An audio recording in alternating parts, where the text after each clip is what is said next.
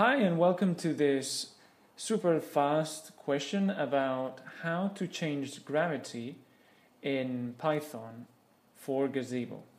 So this is a question answering, so this is an answer answering this question about how to change gravity in Python.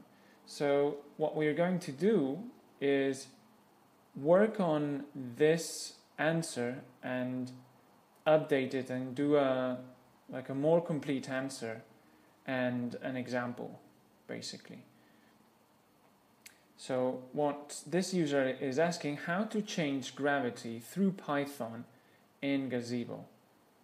So what I've done is I've started with ROS Development Studio and I've created this very simple simulation where we have this blue box which has friction, the same friction in X and Y axis. Let's have a look.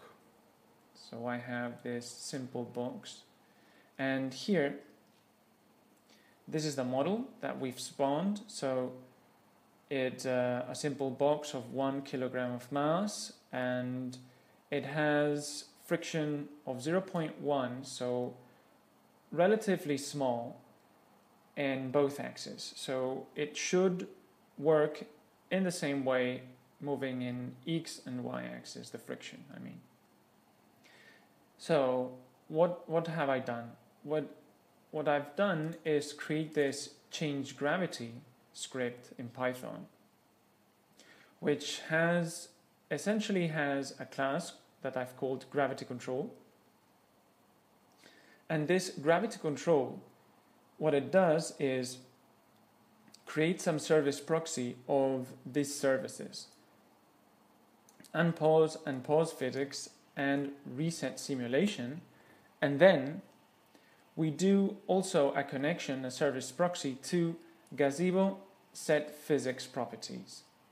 So this is what makes the magic happen. So through this service, we can call it and change the physics of the world. And these other three services are used for pausing and unpausing the physics. This is used to set or change the physics. So we pause it, and then we change the physics, and then we unpause it again. And the reset simulation is used for each time we run this script, it will reset the simulation. So you can do multiple tests.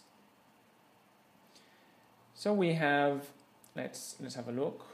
So in this gravity control, we have this service proxies here. Always, we have to wait, especially for set physics service. And then what we do is init values. So this method here, what it does is we wait for the reset simulation, we reset the simulation, then we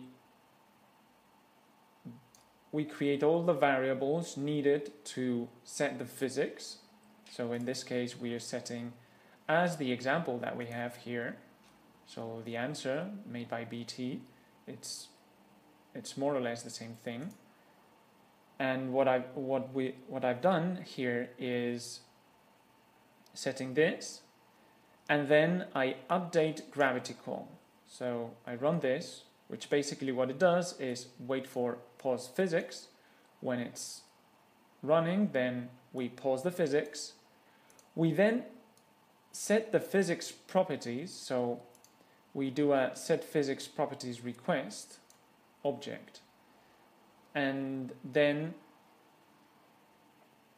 what we do is here, as you can see, self time step. So here, self time step, we set all the variables that we used here. So we have the time step here, then we have the max update rate here, then we have the gravity object here, which is a vector 3, And then we have the autocomplete, which are variables used for the physics engine, in this case ODE.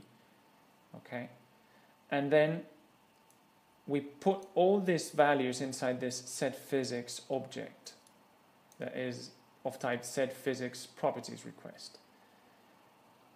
And this type of message, of service message, I have it here copied. Basically, it's a cat of this service message. And you can see what you need for the request. So these four variables. Yeah. So once we have it, so here we go, then we print it just to see that the gravity, that it's okay. And then what we do is setPhysics. So setPhysics is here.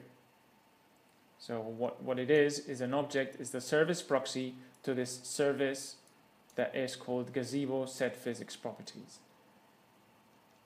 So when we are here, we send this request, setPhysics request, and in this moment is when we have already set up all the physics. But because we pause the physics until we unpause it, they won't take any effect.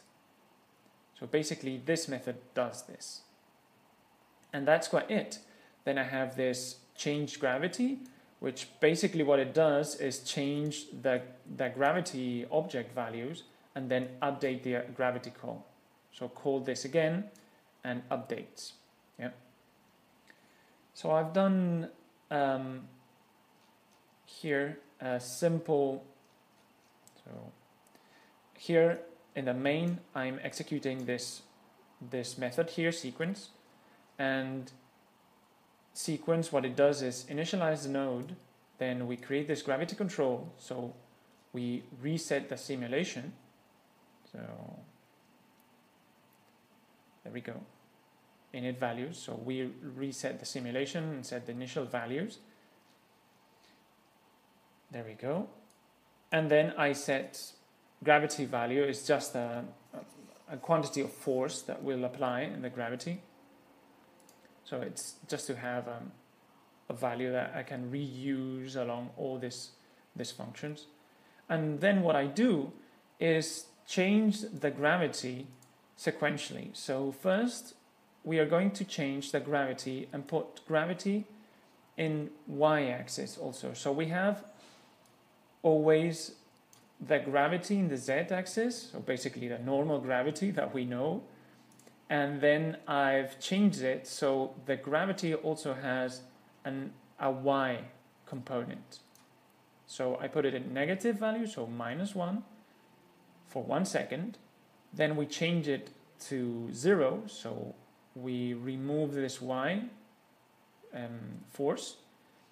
Then we change it to positive, so in the other direction. Then we put it 0 again. Then we change it in the x-axis, again positive, then we stop it again. Then we change it in the opposite direction. And then finally, when we've stopped it, then we change the gravity to positive, so it goes upwards. And then we put it again normal. So what we'll see is that this box will move based on those forces, yeah, and those changes. So let's execute. So I'm going to execute it. There we go. So first y, then opposite direction, then x, then opposite direction, then up the gravity, and then down again. Perfect. And you can do as many changes as you want. So basically you could do that, you could make this box fly around, and you could move this box changing the gravity at will. So that's quite it actually. So if you like the video, please give us a thumbs up and think of subscribing if you want to have or be notified about more videos about ROS and Gazebo. And that's quite it. Thank you very much, and hope this answer was useful for anyone. And see you soon. Bye.